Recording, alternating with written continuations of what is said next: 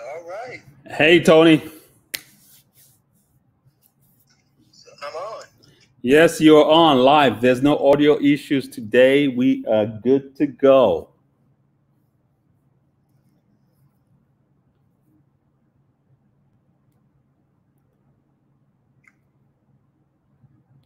All right. I don't know if I can hear you, though. You can hear I me? think electronics all. I can hear you. Or maybe it's just delayed, delayed audio? Well, you're Lee Maiden. How are you? It's you, Lee Maiden. My sister over there. Very nice. You were Lee. Yay.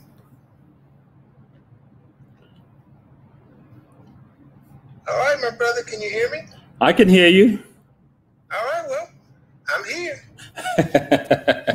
I'm going to follow your lead. Okay. All right. Well, basically, we'll just kind of rehash some of the things we talked about last time, and maybe add a couple more. Some things that we didn't touch on last time.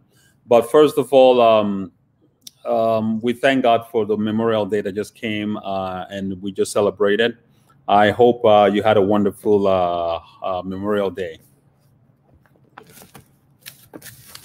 Yeah, it's good. A day to reflect. Yes, sir. Okay. One question that I know most people in Hollywood, actors, producers, directors, or people in entertainment, I'm sure one question in their mind something that they would like to know is, how do you use the law of attraction to manifest things in Hollywood? Is it even possible? You don't actually use the law of attraction. It is what it is, and that's just how it is, period. If you are acquainted with it or have knowledge of it and know how it works, then you can utilize it. But the law of attraction is like gravity in air.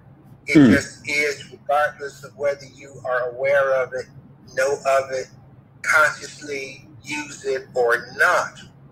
What you put out into the universe or think about is going to bring more of itself to you.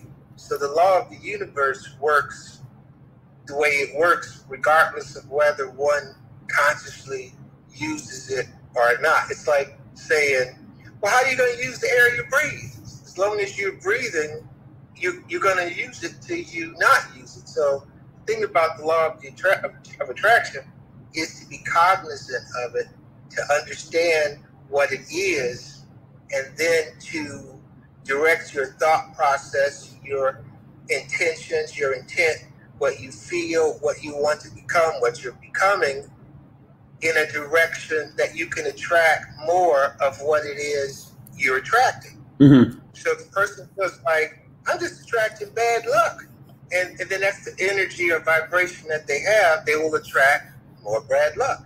So it's about becoming what it is you want to attract, so that the law of attraction does what it does in a more favorable way, if that's what you want to accomplish, utilizing the law that you now are cognizant of, if that makes sense. Okay.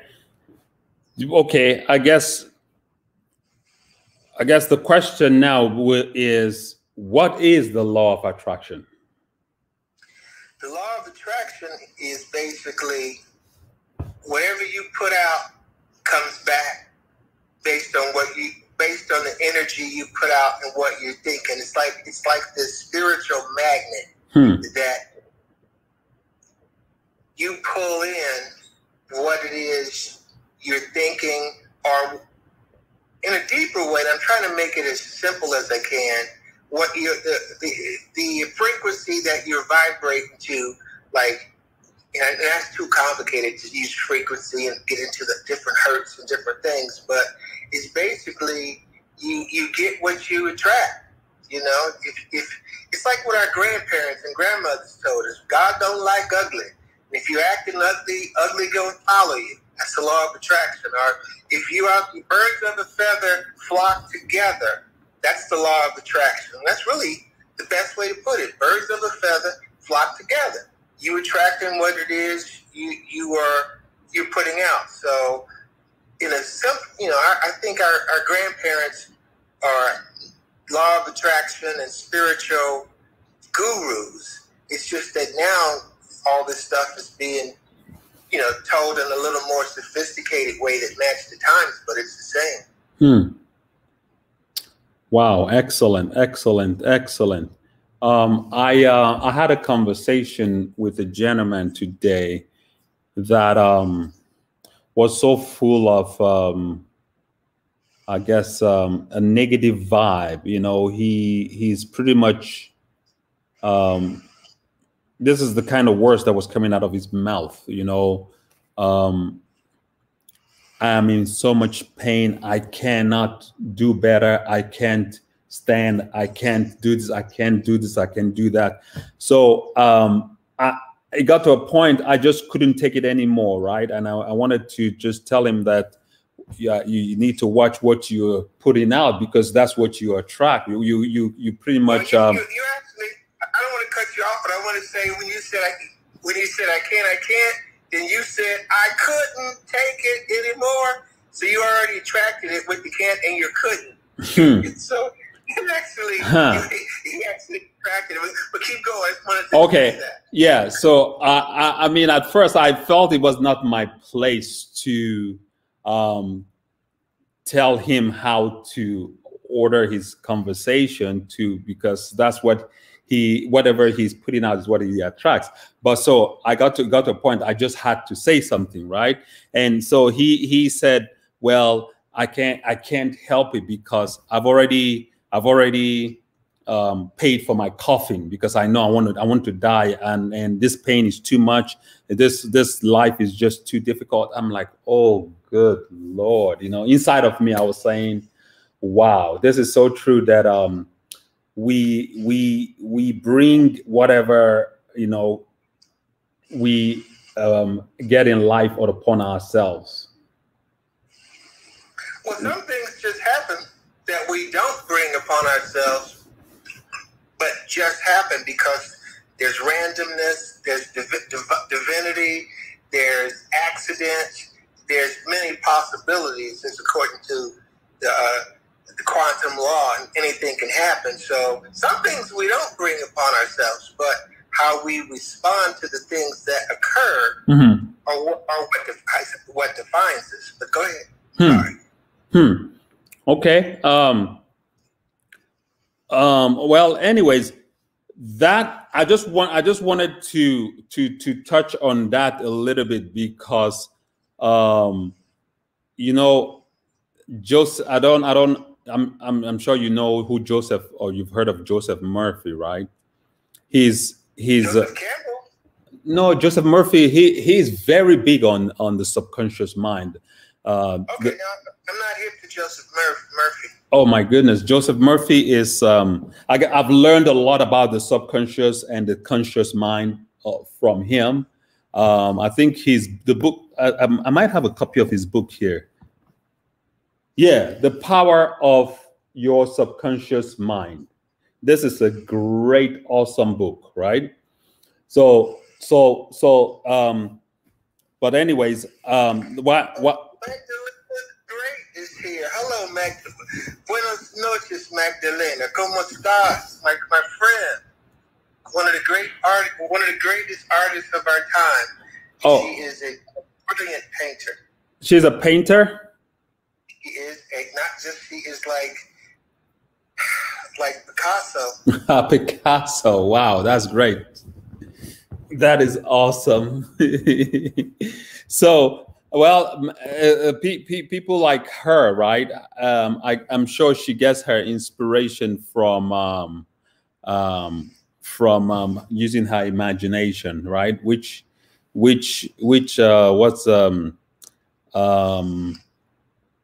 Oh goodness, what's his name? The guy that talks about imagination, Neville Goddard, right? Neville Goddard. I kind of want to touch on different aspects of our subconscious imagination, because this whole thing is tied up in we'll tie it up in a second, right? When you use your subconscious mind to create, right? How does it work? How does your subconscious mind work? Correct. Yeah, I don't know if I can give you a good answer to that, other than to say it's kind of like the law of the universe question, that certain things just do what they do, and in your subconscious, like when you're sleeping and when you are in between sleep and awake, and that deeper divine part of you, it has ideas, it has different things, and you're really able to tap into it when you're meditating and you clear your mind for those moments of meditation, and it's just you, no noise, no anything, and you're tapping into your subconscious, and an idea or an inclination or a thought will come to you to make a call, to make this or do that. Or when you're in that awake and asleep, in between that dream state where you can hear that the deeper part of yourself or the higher part of yourself, or both of those parts of yourself, tell you things, or you get these ideas or feelings. You know, consciousness is what you're aware of because you're thinking about it. Subconsciousness is what you may not be aware of, but the deeper part of you and that source part of you that's connected with the divine, that's your gateway to that. Okay. You know, your subconscious. That is so true. I guess the part that we have control over is our consciousness, right? Hey, Tasha's cuisine. That's my little niece over there joining in. Hey, Tasha. And she's a master chef. She can cook anything. Oh, wow! Wow. She's a mommy master chef. She's a master chef and a model, you say? And a mommy. Oh, and a mommy. Okay. Yeah. All right. Maybe we'll do a cooking show with her one day. Okay. I guess the conscious part of the mind is what we have control. That is why it's so important that you control what you let through your conscious mind, because that's what sends the message to the subconscious, because the subconscious is what you are not even. Well, the subconscious is actually sending a message to the conscious mind, and the subconscious has a mind of its own, actually. You know, you can send something to your subconscious mind, doesn't mean your subconscious mind receives it. Your subconscious exists while you are awake and when you're not. The subconsciousness is not even necessarily attached to your body per se. It's part of your connection to the divine. So it actually sends you messages, because your consciousness, you're aware of certain things, but your subconscious, and I could be wrong, but your subconscious is as powerful as you interpret its powers to be. It's like, if you believe your subconscious is limited to conforming to the thoughts of your consciousness, then that's a subconscious that's not so deep. But your subconscious, if it's connected to all that is, which is an unlimited source of knowledge, is even deeper. And hello there, Donna. That's Donna out in Palmdale, Lancaster, tuning in. Hey, Donna. Okay. Well, what I think we will do is we'll probably do the subconscious and the conscious mind on another platform on another day. But I think I have a good knowledge of conscious and subconscious. You know why, Tony? I'm not saying this. You know, you have a good point. You said a good. You said some good stuff, right? I could be wrong. It's just Yeah. like, it's just me thinking about it.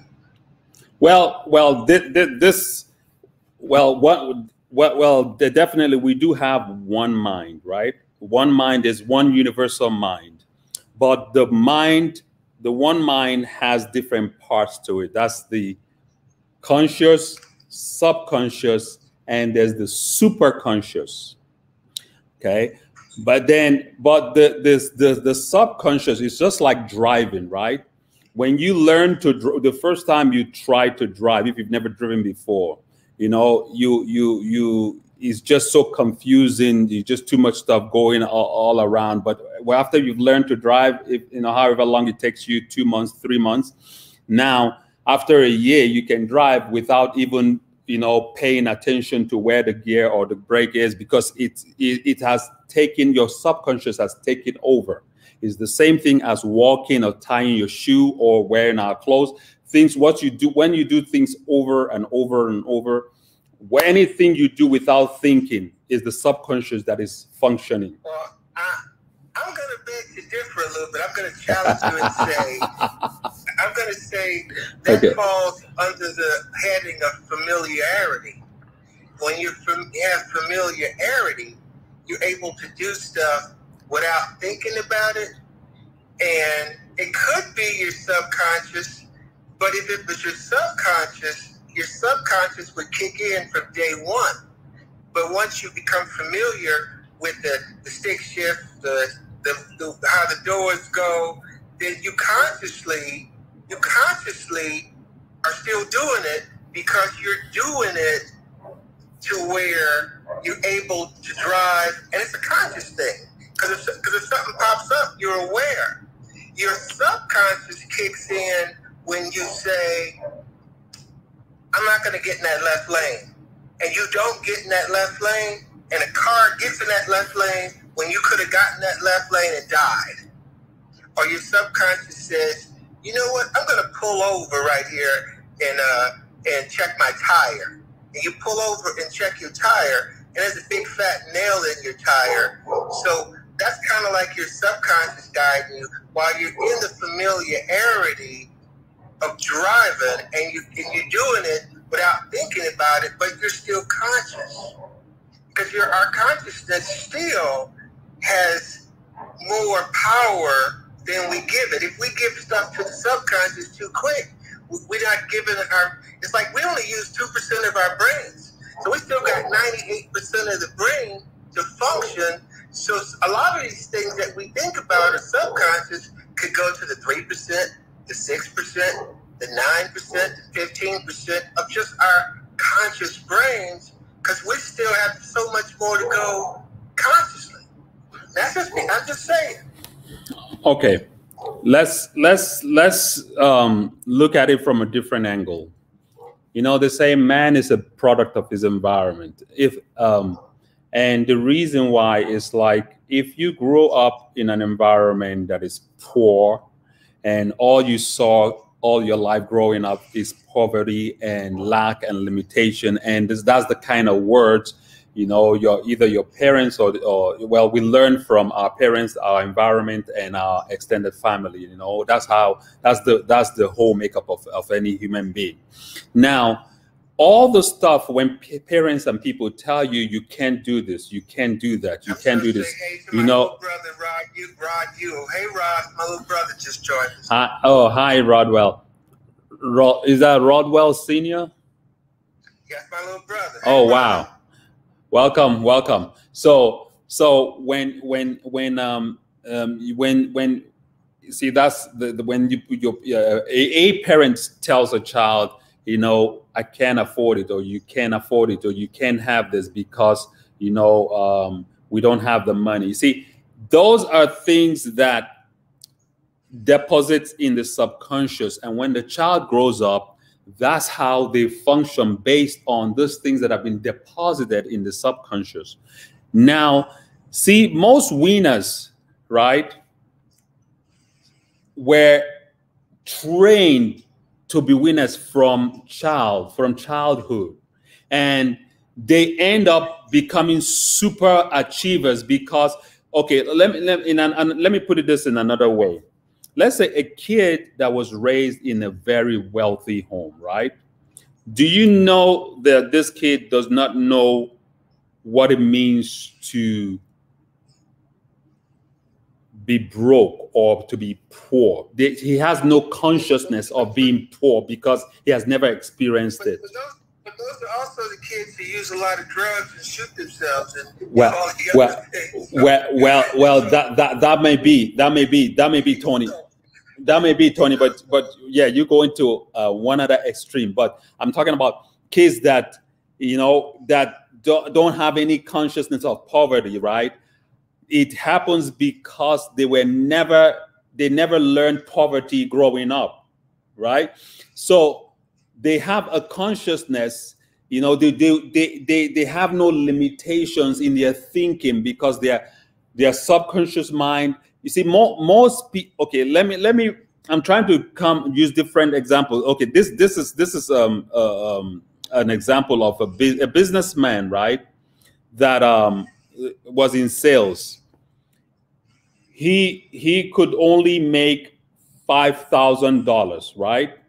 And anytime he's put in a place where he could have access to make more money, he ends up making $5,000. So his coach asked him, right, Bobby, what is going on? You know, I gave you all the tools, everything to succeed, put you in a nice territory. Why is it that you have a ceiling?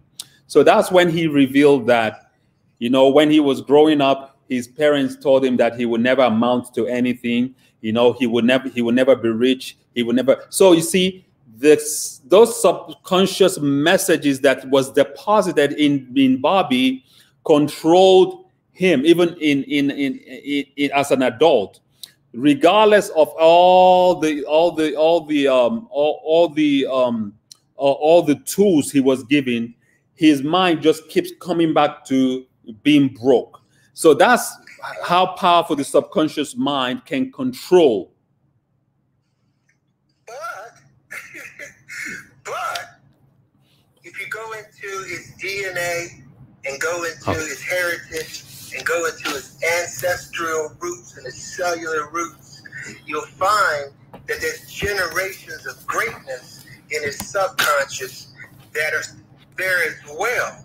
And it's what his consciousness is choosing to tap into are the recent deposits from his parents or from people, but from his great grandfather and great grandmother. They say, boy, you are great, you are strong, you are a true genius. But he hasn't tapped into that. But because he never heard it. He never heard those words. He hasn't heard it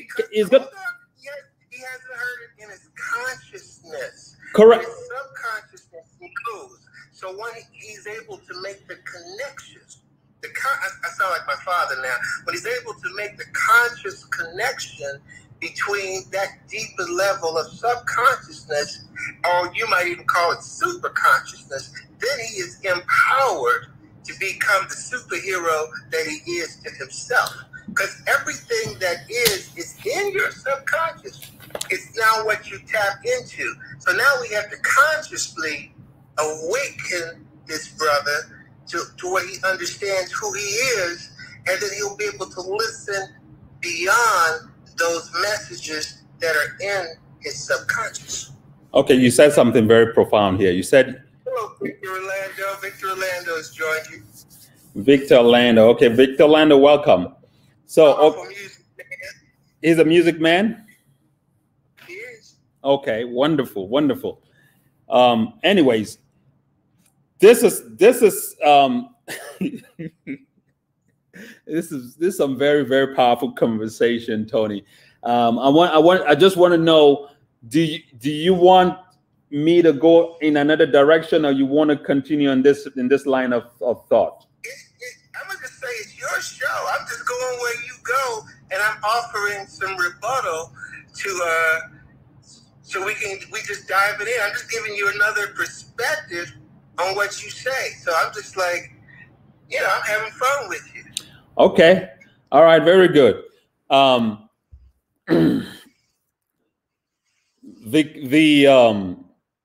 Let's describe this another way, right? You know the GPS of a plane. When you set the GPS to go from or the autopilot to go from, let's say, from Los Angeles to Hawaii, right? The plane might take off from Los Angeles and mid-air hit some turbulence and some shaking and divert. That plane will, without a doubt, find back its bearing and take you to Hawaii. Now, that is how the subconscious mind works. When you set the subconscious mind, and you can set the subconscious mind, there's three ways you can set the subconscious mind in operation. One is by repetition. Two is by hypnosis. And hypnosis is very powerful. That's what happens, like, when you let me throw one thought in there. Okay. When you set the destination from the plane to go to Hawaii, the subconscious mind is already in Hawaii. It's already arrived. Correct. The conscious mind is what takes the journey to get there, that goes off the course, on the course, and it's becoming aware. The subconscious mind is already done in the universe. So now you're consciously taking the trip to where it is you have to go. Well, that is true. That is true. But see, now, you know how that works, though? How that works, though, is by, when the Bible says, with faith, all things are possible. That's how, the subconscious mind might be there already. But if you waver in your faith, you control that destiny. Do you believe that nothing is It's got nothing to do with faith, because you hit turbulence. So turbulence threw you off course. And whether you have faith or not, the turbulence is what makes the journey. So now you're shaken up, but you still have a resolve to continue. But the turbulence is I guess that's symbolizes the stuff we go through in life. But it's our commitment to the journey. Whether it's faith or not, I'm committed to get to Hawaii. And I know I'm going to get there, but I got to deal with this turbulence right about now. And that's a conscious effort. Okay. Would you say... All conscious.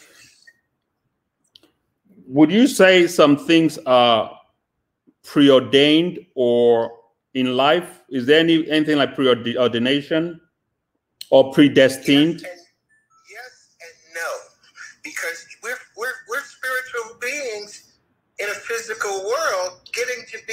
We put a lot of stuff on God and a lot of responsibility on God, but it's us making the decisions. When we become more tapped in to divine thinking, then we might make better decisions, but we get to create who we'll be.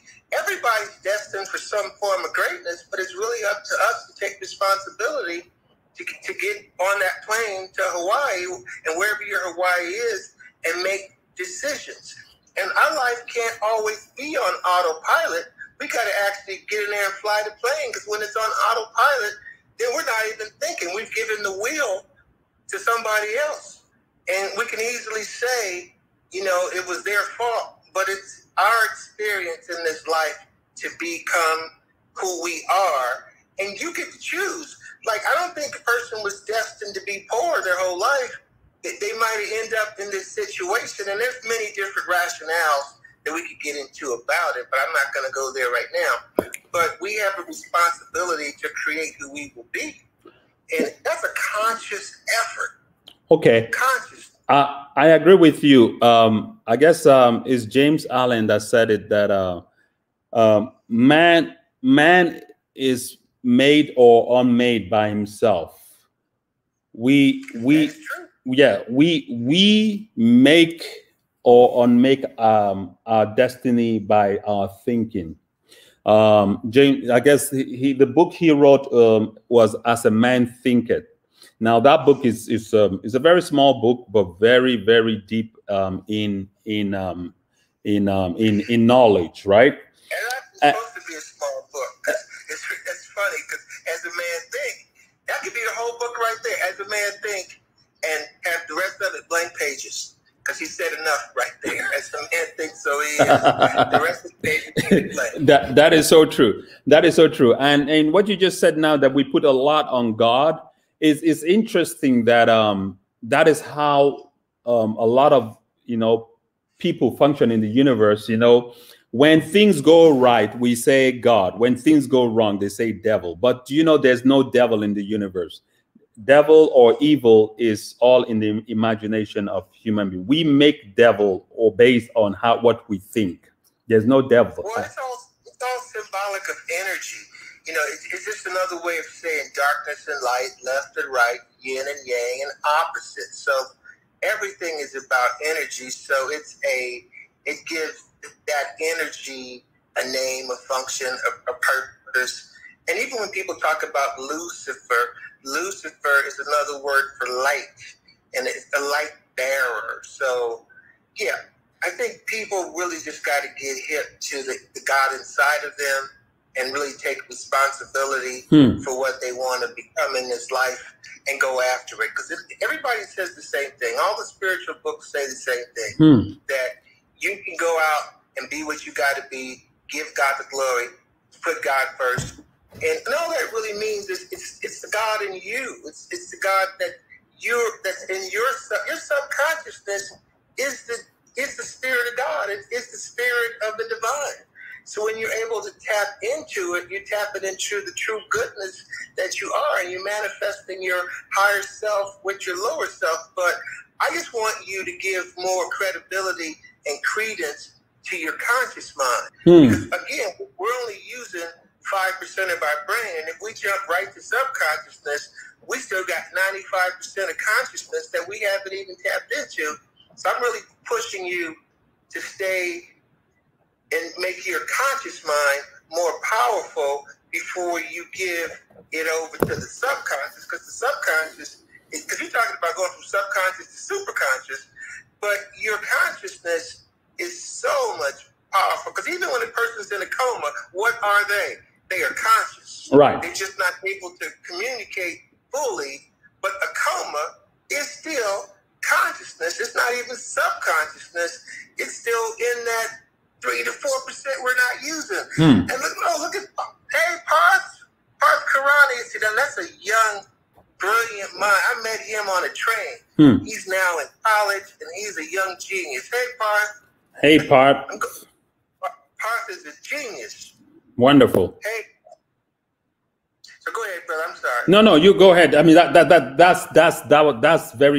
that's very true what you're talking about right there.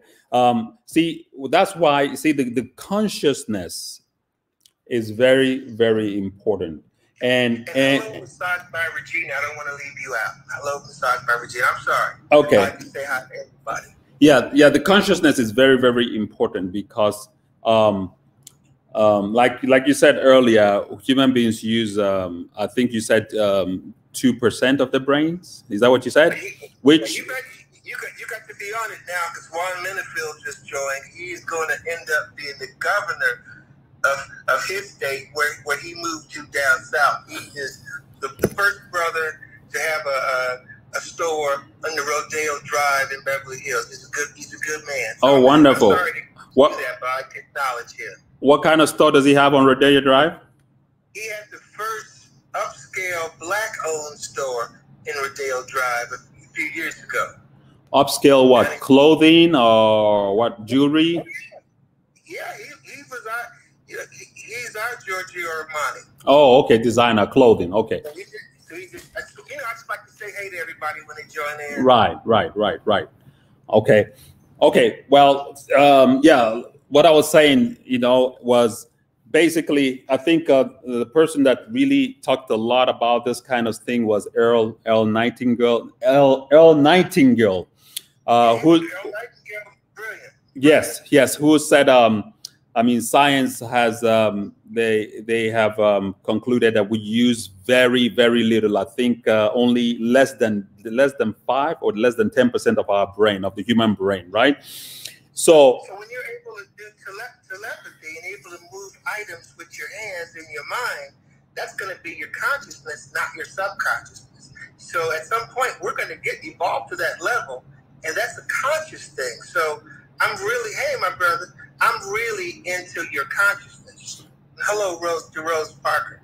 Yeah, the consciousness is very important, but when we learn to operate with our higher faculties, then the consciousness becomes more, we use the consciousness the way it's ordained to be used. We get more. But meditation is the bridge to your higher consciousness. We have to get to that bridge where we can stand and walk across to it. So through meditation and prayer, but really through meditation and freeing the mind and closing and blanking our mind, we're able to tap into our deeper selves. Okay. Maybe you want to share with us how do you meditate? You sit down in a quiet place and you think about nothing, no job, no nothing, nada, zilch, for 15-20 minutes. Think of nothing. That is very hard, Tony. You know that, right? Because you just made it hard by saying it. It's unfamiliar, and of course it's not easy. But if you can get 3 or 4 minutes of that emotional silence and quiet in there, that's a start. You know, you get a little bit each time. Well, and I do agree with you about meditation. But I'm just giving you the facts that quieting the mind is one of the hardest thing in the universe. Even Henry Ford says it, that thinking is one of the hardest thing on earth. But I don't accept that. When you accept that, Henry Ford also says if a man thinks he's going to fail, he's right. Correct. That's my favorite Henry Ford quote. When we accept that as our fact, it becomes that. And again, that's what you said earlier on tapping into it, what you believe, what you say. So you can't, one must look at it as it's not hard, it's unfamiliar, and I'll get a little more okay, I see where you're coming from. You're already treating, right? I'm just using more of my brain to do things that the normal average person can't do because my brain is not convinced of that reality. Yeah, well, you're already treating or solving the problem, but the reality of the issue is that thinking is one of the hardest thing on earth. That's why so few people do it. And if you can, and if you can do it, and there's a way to think, if you can learn how to think, you can solve any problem in the universe. So he is. He just said that. There's a book on it. He wrote a whole book about thinking. Yeah. I think we will talk about how to think in another episode because it's amazing how we're touching some big subtopics. It's not how you think, it's what you think. It's what you think. And thinking is wonderful. You know, it's like, but sometimes you just got to slow down. I'm on my couch, my feet are up, and you just slow down. And even the word problem, when you look at the words inside a problem, you find the word probe. So a problem enables you to probe, but a problem also can rob you of who you are. And in the word problem, you find the word me. So you probe to not be robbed of the me that you are. You understand? Huh. You probe not to be robbed of the me that you are. And in the word problem, you'll find a lot of interesting words within that word that can show you what it really is and what it really does. I'm just writing that down because you said you probe not to be, you probe not to rob of the me that you are. Yes. Okay. And because again, our consciousness, my goal in this life is to expand my mind and be able to accomplish certain things in my lifespan that I will feel like I've done it when I'm not in a physical form anymore, when I'm in a spiritual form that's part of all that is. But our minds can do amazing things. And all we have to do is train up our minds in the way they shall go. And when we get deeper, we won't depart from it. I just changed the scripture a little bit. But it's really, if you think, again, you can't meditate. If you make meditating hard before you start, it's going to be hard. It's kind of like when you see this beautiful woman walking down the street and you don't know her and she don't know you, but she's gorgeous, she's fine, and you just make up your mind right there, that's mine, that's my woman. And you walk across that street and you're a little nervous, but then you've made up your mind. And then you catch her, you get the number, and you're dating. And you could have made your mind up and said, I ain't going over there. She ain't gonna give me the time of day. But you believed it, and not only did you believe it, you caught her. And that's what thinking is. It's bringing it to fruition, whatever it is. Well, you just give us some You just give us some dating tips right there, Tony. You know that. And Steve Pena is back with us. Hey, brother Steve. Hey, 805. I remember Steve. I remember him from last time, right? Yeah. Yeah, my brother's back. But it's the same principle in all things. It's like, you know what you want, go get it. Because it's already, consciousness is you. Let's go back to the plane. You see yourself in Hawaii. You got on the plane. You see yourself there. That's the end of the journey. And so life is about how you get there. You can take a plane, you can take a bus, going to Hawaii, you got to take a plane, you take a boat. But you see the destination, and how you get there is the journey, and in journey we find the joy. So life's the ultimate trip. Okay, I'll share an example right here from Neville Goddard. Neville Goddard was trained by Abdullah. Abdullah was a master, right? He taught Neville Goddard how to see things in the end, right? So Abdullah Neville wanted to go to is it Bahamas? Yeah. You are in Barbados. He wanted to go to Barbados, right? So Abdullah told him, you are in Barbados. So he said, I'm in Barbados. He said, yes, you are in Barbados. So he taught him to see the end of the journey even before, because that's what he wanted. He wanted to go to Barbados. So, and he told him, you're going to Barbados on first class. End of story, right?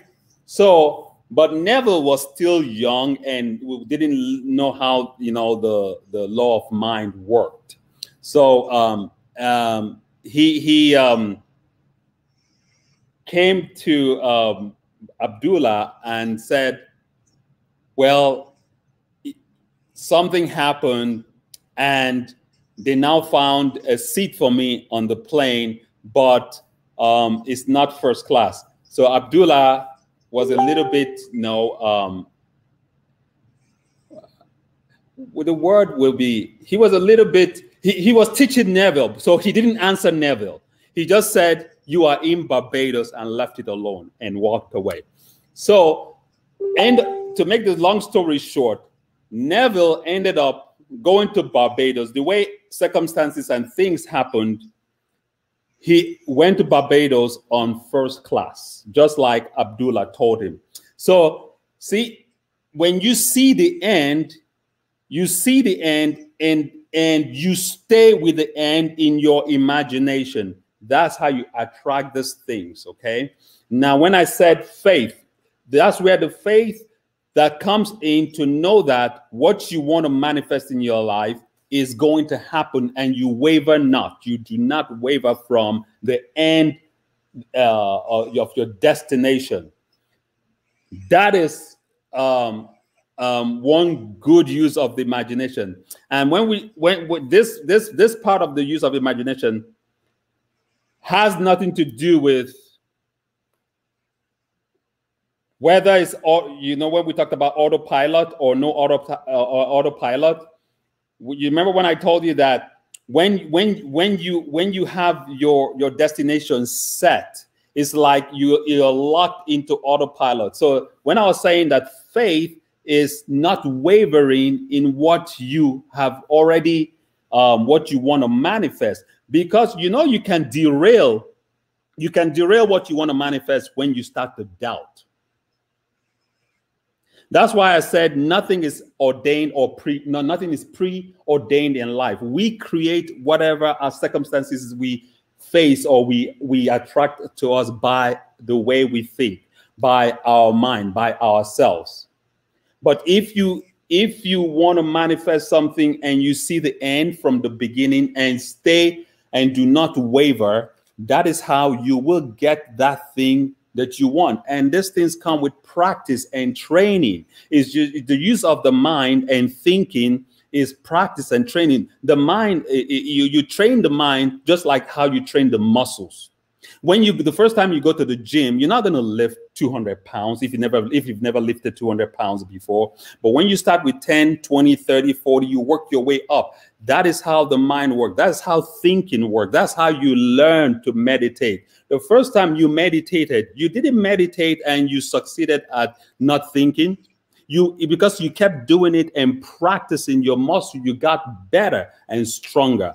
That's how you train your mind.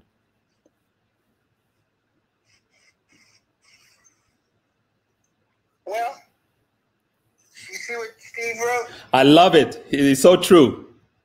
It's so true, because it's so true what he wrote. Yeah. Also, meditation also helps you. You can have faith on your journey, but it's about allowing, not even actually going with the flow. It's allowing, and you're meditating so that it helps you in your decision making to make more divine decisions, because you can meet people along the way who will guide you a different way than you thought you were going to go, and you end up going left, which is a wonderful thing, because you meet this other person or that person and you get to where you're going.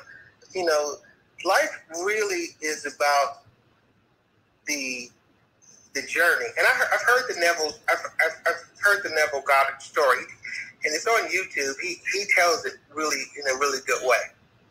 So, but me, I have not really done all that kind of studying, more so than, I've worked with Maurice White and different people who've been so brilliant, and they've just taken me under their wings. Maurice White, what is Maurice White's technique? Well, Maurice White is the founder of Earth, Wind, and Fire. Oh, okay. And so his technique was he studied religions and mysticisms and world religions, you dig, and coming from a hip place, all these things help find your inner self. Have mercy this evening. I'm quoting from the song All About Love. And so I've learned about all these things, and this is what I put in what I write. But your mind is a powerful tool. And, true. And when people say, I made up my mind. I got my mind set on it. It's all in the mind. They don't say I made up my conscious mind. They made up, I mean, their subconscious mind. They made up their conscious mind to consciously follow something. Because your subconscious mind, again, it's already there. It's already in Hawaii. It's already, so if you want to be a billionaire, Mm-hmm. you act like a billionaire now. You already doing things so that the universe goes, hey, Ike's a billionaire. So let me throw in this situation. Let me throw in more of what he feels, because everything is about where you are in your mind. That is true. Say, he's crazy in his mind. So, because your mind makes it real. That is true. So, that is true. I saw these gold albums before I even had one. Wow. I saw myself with them. And so it's like I see myself winning Emmys and Oscars before it even happens. You have to see it. That is true. And when you see it, you're already there. So it's like whether you're there physically or there in your mind doesn't make a difference to the universe as long as you're there. Well, you're there. Well, seeing yourself there in your mind is the most important thing, because it doesn't matter where you are in the physical. I'm going to give you the key word. When you see it in your mind, then you're in alignment. And when you're in alignment, everything comes to you because you're in alignment with it. And the old black folks used to say, boy, get your ducks in a row. So when your ducks are in a row, they're in what? They're in alignment. In alignment. Which means you're in alignment. So when you're in alignment with your purpose and your destination, then the law of attraction and the universe conspires, todos juntos, together to give it you what it is you desire. Tony, you know what we need to do? We need to create the law of attraction for the hood version of law of attraction, because what everything you're saying is on point. It's on point, but we need to break it down, in the hood language. We don't need a hood version. All people got to do is go to YouTube and watch, Abraham Hicks. Watch Esther Hicks do Abraham, and that's pretty plain and clear. We don't need a hood. We can do no. It's like Think and Grow Rich. The I guess the hood version will be, you see, because there's a lot of when you want to manifest things, right?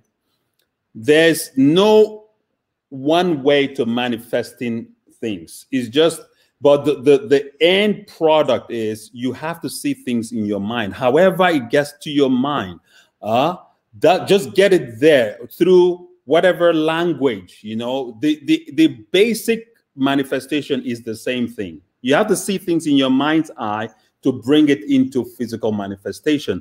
But see, it's just like if you told somebody from, let's say, I'm going to use Africa, you tell somebody from Africa about, say, the vortex.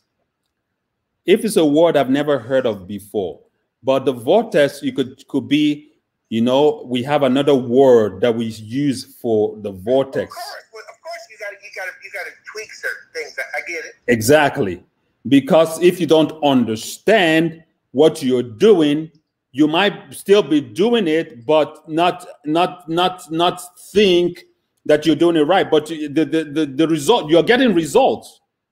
You're getting results. If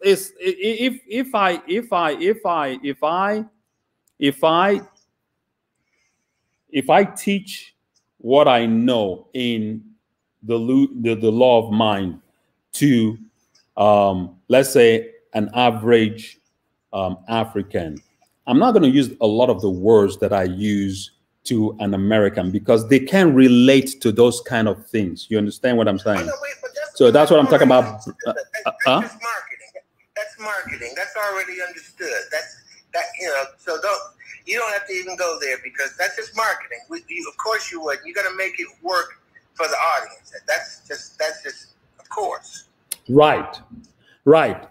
Right. Anyways, I like what you said about the founder of Earth, Wind, and Fire. Right. Now, how does creativity or the law of mind work when you want to create things like music? You know, I'm sure. I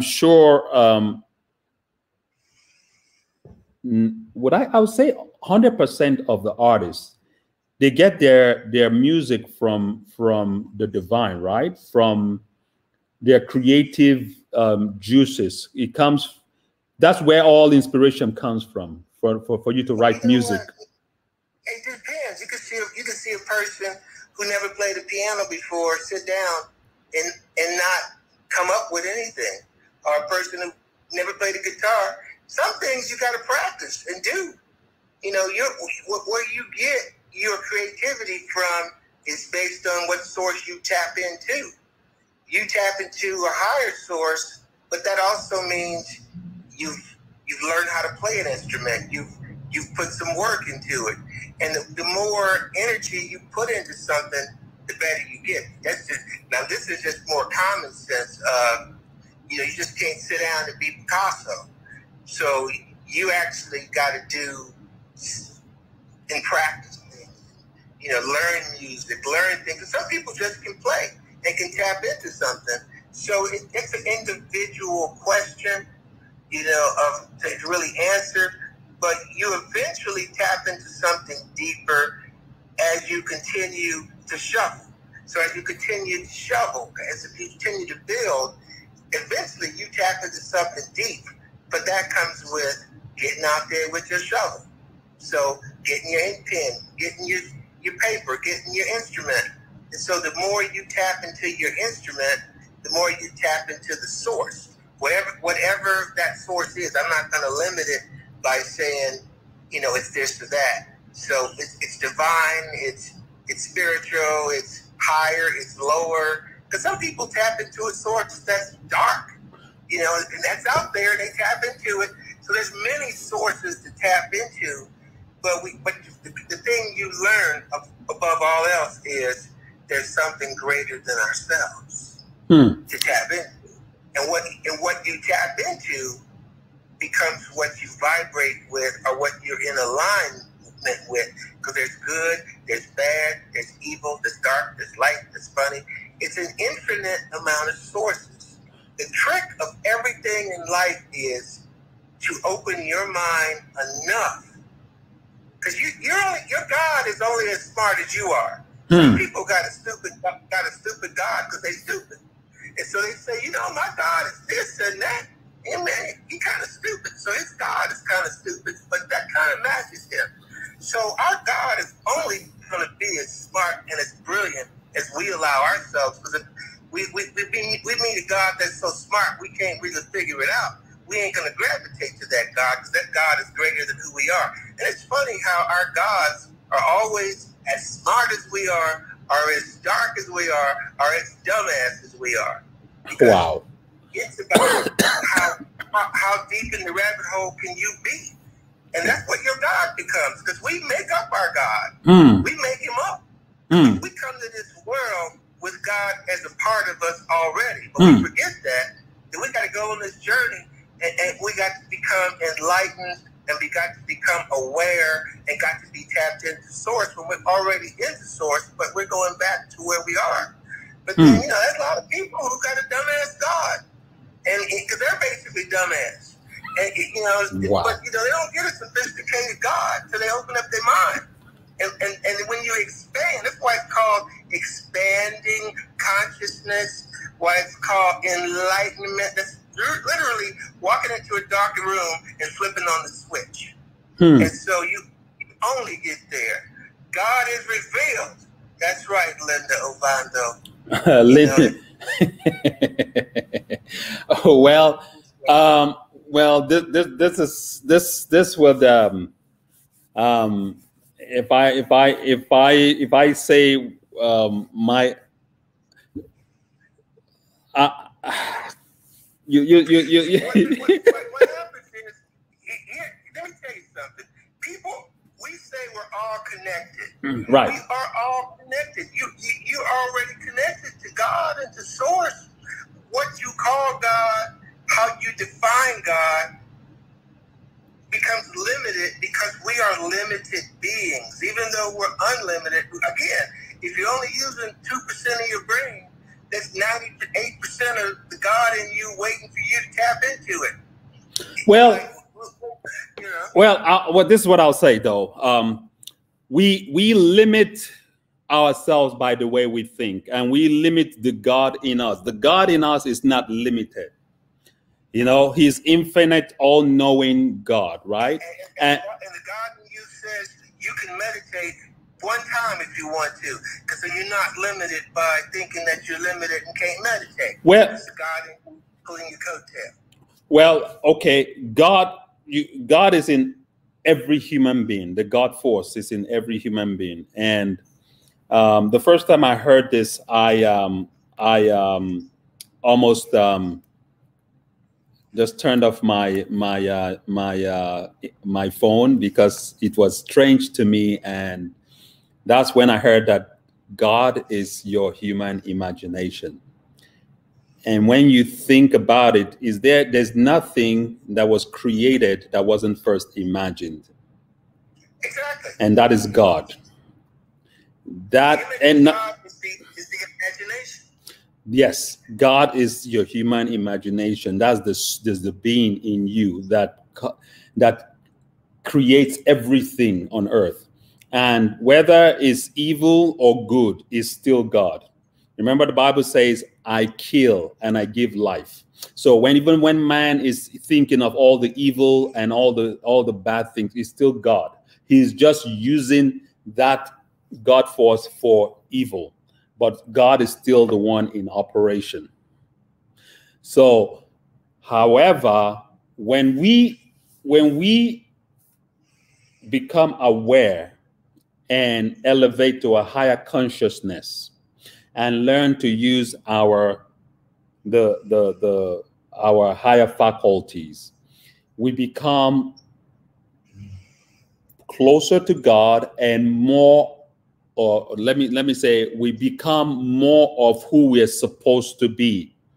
You know, because when you now understand that whatever you do to the next man, you do to yourself. And another way to put this is, do you know that everybody you deal with on earth is yourself pushed out? When I heard this, I think I first heard this from Reverend Ike. Then I now heard this from Neville Goddard. I'm like, wow. Every human being, every person you deal with is yourself pushed out. It's just a version of yourself that you haven't, that you learning to deal with. So that you haven't met yet, correct. So that's why when we now start to practice to love, which is the greatest commandment on earth, which is to love your neighbor as yourself. Because when you love your neighbor, you cannot hurt your neighbor. When nobody, well, maybe some people want to hurt themselves, but in the ideal world, nobody wants to hurt themselves, right? We want to protect and care for ourselves. So that's when we evolve and become more like God. More like who you already are. Exactly. Once you awaken and realize that you already are. Life is just a full circle. That's why when you're a baby, you got no teeth and you can't control yourself. And when you're an old person, you got no teeth and you can't control yourself. It's just a full circle. You go back to where you started. And it's so beautiful. And so that we come to this world and we don't know anything. And we die and we know everything once we close our eyes and we walk into the light. But this is just for us to figure out what we're going to be and just to experience what we created of ourselves to be. And everybody wants to love somebody. Everybody has in their DNA the capacity to love, to laugh, to smile, everything. And everybody's journey is different. And the whole thing about life is to find the love and to be the love. But before you get there, you're going to find the hate. You're going to find the opposite of everything that you want, because it makes what you want even better. It's like your kid's 16, you want to go buy them this new Porsche, and you know they're going to wreck it when you buy it. So, you have them go get a job at McDonald's, and what they got to go do, and they go buy a little jalopy. And they treat that jalopy so well because they had to go earn it and work for it and go through everything. And that's the same with our success. If we didn't get turned down and we didn't get the door closed down, the end result wouldn't be as sweet. So on that trip to Hawaii that you took, you didn't have that turbulence, you didn't have that all the stuff on the plane that threw you off course. By the time you got to Hawaii, what you say when you get off that airplane and they say aloha, you're gonna say thank God, thank you Jesus, thank you this. Because if the trip was not what it was, but I knew we was gonna make it, and I'm just so grateful that I made it to Hawaii. You kissed the ground. So life is about the challenges, the negativity, the bad people, the haters. All that makes you love your destination even more. Makes you love your inner self even more. Makes you love your higher self anymore. So when people they say they're bringing me hell, the devil is on me, all this stuff, be grateful for it. That's what's going to make you who you are. It's going to make you tough, sharpen you up. But the key is it's going to make you grateful. So when you get to where you're getting, you ain't going to embarrass God. You ain't going to embarrass your higher self by doing some dumb shit when you get there. So everything that is makes you and chisels away all of the rough edges to make you smooth. Makes you smooth. Makes you smooth. That is so true. And that's truth, Steve. Truth has no opposite.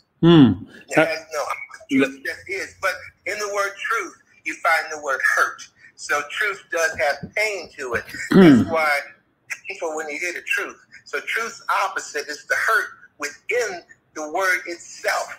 But the hurt just brings you joy. And in the word, we find the rut and the root to where you are. But in truth, you find the TH. That's Tony Haynes. So Tony Haynes is in the truth. That's some poetry right there. That was good, Tony. Well, that is so true. How you put it, I love that.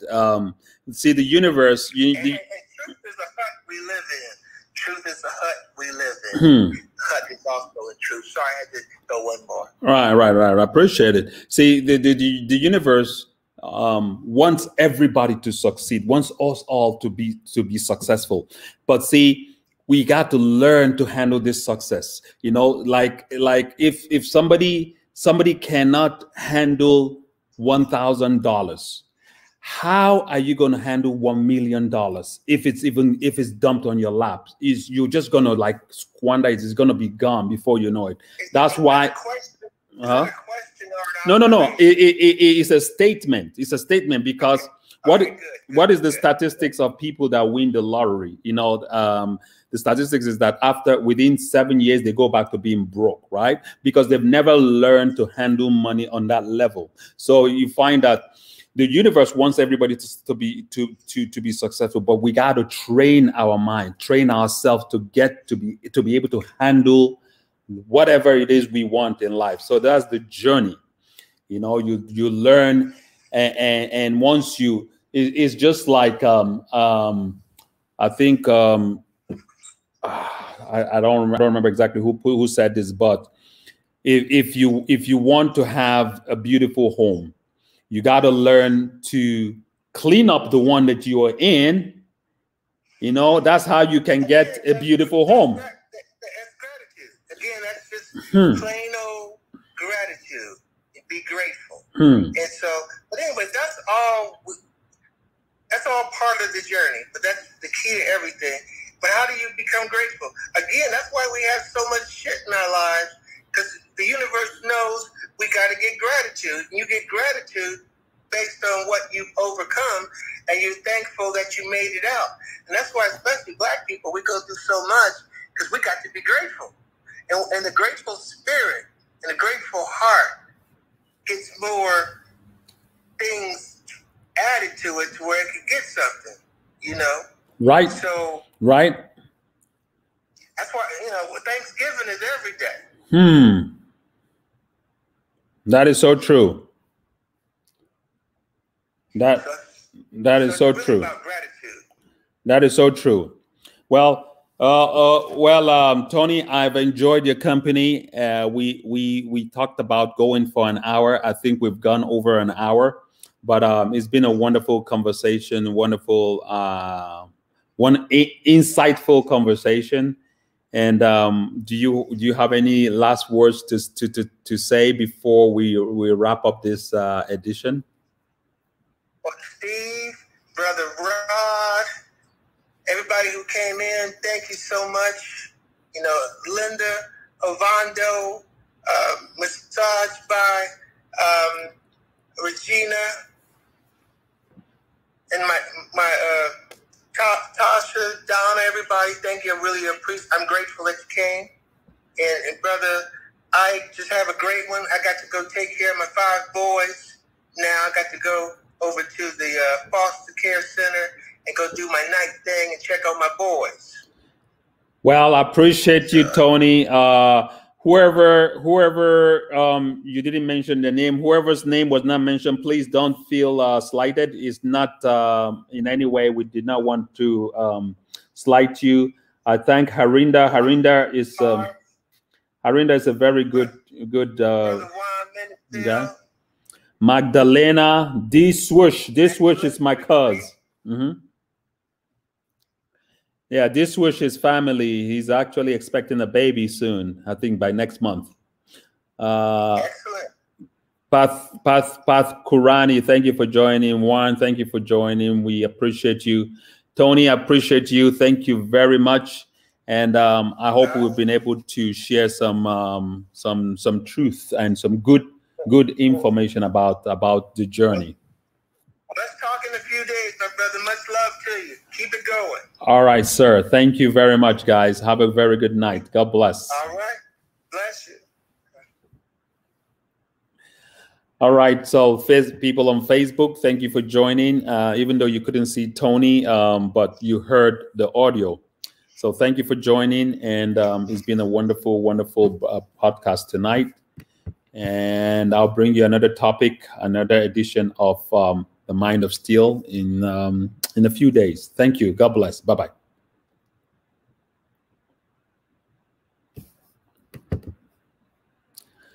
Keep watching The Mind of Steel on Steel TV.